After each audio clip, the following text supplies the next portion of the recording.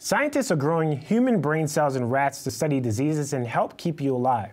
Stanford University researchers transplanted human brain cells into the brains of baby rats where the cells grew and formed connections.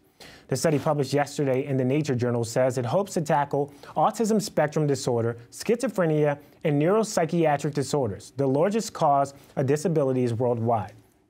Scientists have also, for the first time, proven that human brain cells living in a dish can perform tasks like playing the classic computer video game Pong. Researchers say the experiment provides evidence that brain cells exhibit inherent intelligence, which in time could help them understand the cause of diseases, develop new drugs, and help them better understand how the brain functions.